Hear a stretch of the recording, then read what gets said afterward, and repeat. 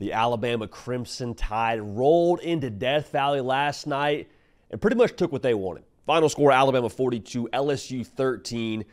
It's a bit discombobulating if you're an LSU fan. If you're an Alabama fan, you're like, hey, we're back, baby. We're back and we're thinking playoff. We'll unpack both sides of this thing right now, but first things first, whether you're an LSU fan, whether you're an Alabama fan, if you're just a college football sicko, welcome home. We're glad to have you here. Make sure you are subscribed. We are rounding the final stretch in the regular season of the college football season, the college football playoff on the horizon. Just want you locked in for all things college football all year round right here. Thank you so much for that. So here's my takeaways when it comes to the Alabama side of things. Takeaway number one, Kalen DeBoer is going to be fine. He's going to be fine. And it sounds funny to say that out loud because you look at his record and my dude's 111-14 or something like that. That's according to Wikipedia as of this morning. I know the bottom line, he's doing really, really well when it comes to his overall coaching record in his career, okay? Dude knows how to coach football. But I think the question sort of arose here, and there was an inkling going into the season with him coming from Washington, hey, is he built for coaching in barbecue country? Because you did that thing on the West Coast, that's cool.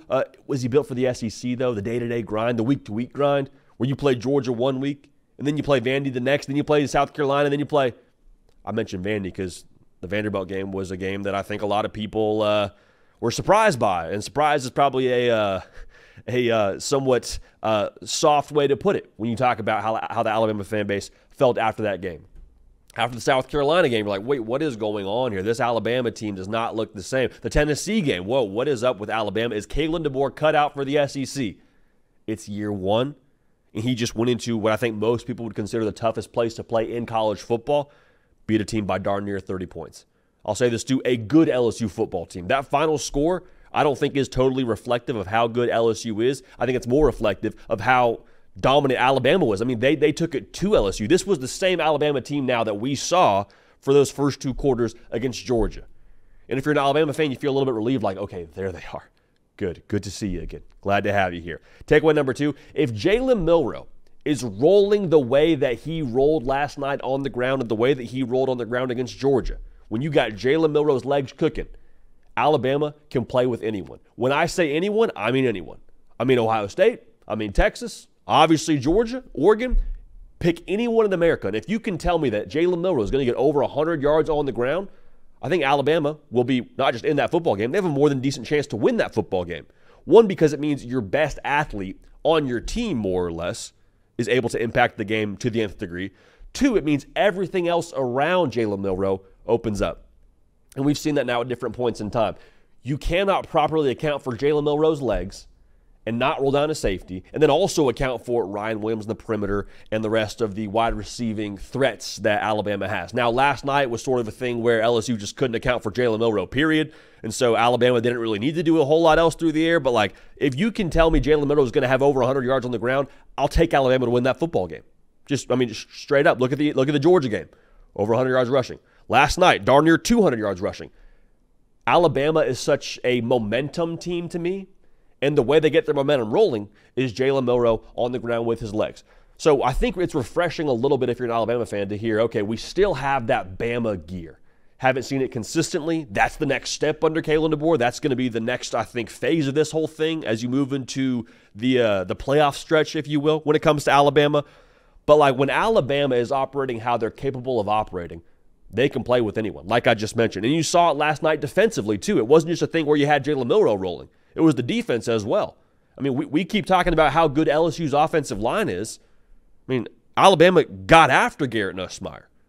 I know they only had 2 sacks on the day, did Alabama's defense, but they moved him off his spot consistently, which led to the turnovers, which led to the issues that LSU had offensively. They were never able to get in rhythm. Going into this game, hand up, I picked LSU because I thought the secondary would be an issue for Alabama.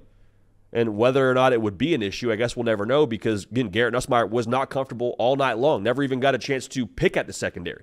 And so all that's to say now, Alabama, as they move into this final stretch, I think that win last night, you should be thinking college football playoff. Absolutely. I mean, look what you have left here. Mercer, no disrespect, at Oklahoma. Oklahoma, y'all, it's not great in Norman right now. I'll just say that. It's not great in Norman. Then you got Auburn, not in Jordan-Hare, in Tuscaloosa. So if you're Alabama, again, Kalen DeBoer will be just fine. Jalen Milroe is rolling. You can play with anybody. I do mean anybody. And I think you look at what that defense brought to the table last night. Like, as long as you have that gear, if you're Alabama, just get us in the dance. Allow us to reset a little bit here. We're going to have more than a puncher's chance against anybody and everybody. Now, for LSU, there's going to be a lot of reaction coming out of Baton Rouge. Going to be a lot of reaction from shows on different four-letter networks this week, and that's fine. Like, let it happen. There's going to be a lot of reaction, I think, from the fan base at LSU. I understand that. Here's what I would say, though.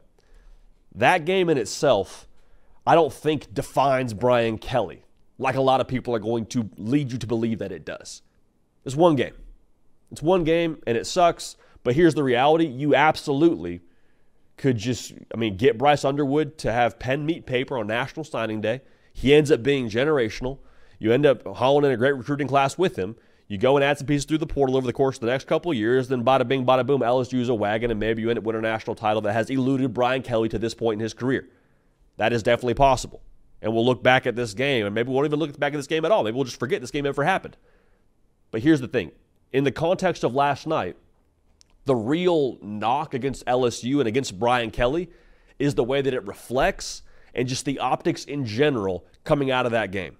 And Brian Kelly said as much at his post-game press conference last night. He's like, if you watch that game after we got diced up by a mobile quarterback in A&M, you would think after a whole bye week to prepare, we would be able to stop the running quarterback. And instead, we allowed him for almost 200 yards on the ground. So you're left this whole this conversation from the game is saying, what did they do for 2 weeks? And Brian Kelly is exactly right. And I think it's not unfair to say that LSU probably felt good about their plan going in. I would hope so. If you're a SEC coaching staff, you should feel good about your plan going in.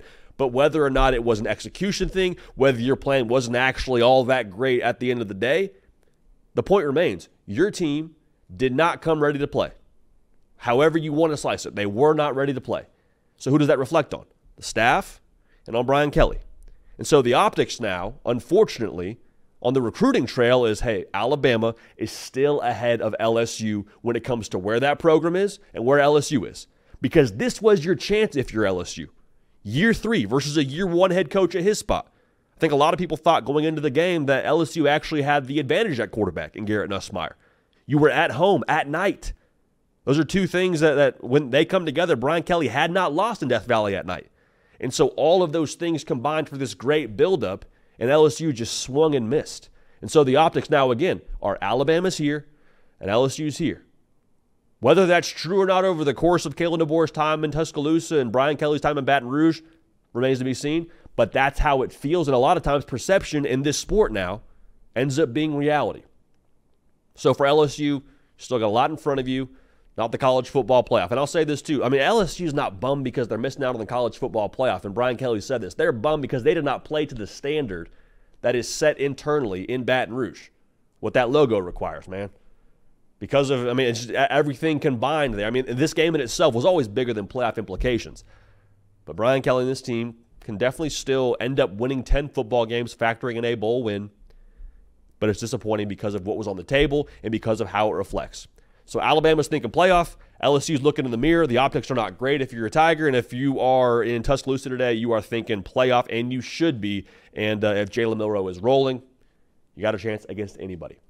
Let me know what you think about this game. Twitter, Instagram, @JDPicKell. Hey, we love y'all. We appreciate y'all. Make sure you're subscribed on your way out. We're going to keep this party rolling, and we will see y'all next time.